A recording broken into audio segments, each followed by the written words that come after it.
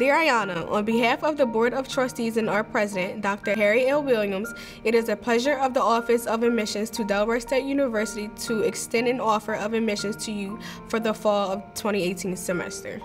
I'm really about to go to college soon. Like, this is reality. This is real life.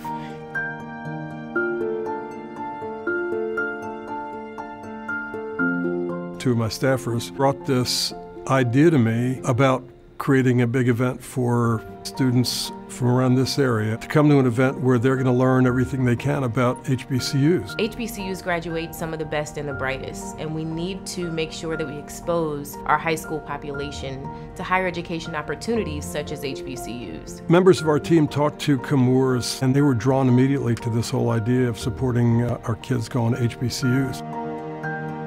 By investing in students through the Future of Chemistry Scholarship, we committed to 3 years, $400,000 to set up scholarships for students who have an interest in STEM education. We have that opportunity to impact not only the lives of the students who receive the scholarship, but students throughout the community who aspire because of that. We're really proud of Chemours for setting an example to all of our other corporate citizens to try to match this kind of support.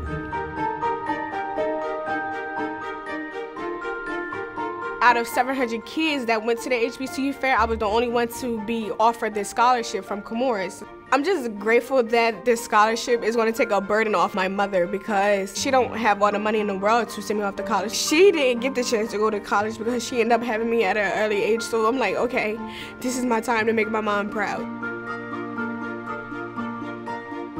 In some of our neighborhoods, there's a sense of isolation from the community at large. People see buildings going up and they see people going to really great restaurants and they see all this economic activity and they don't feel a part of it. When we get people like our folks from Chemours to come up and help us, everybody feels like we're not in this alone. Wilmington is Chemours' hometown.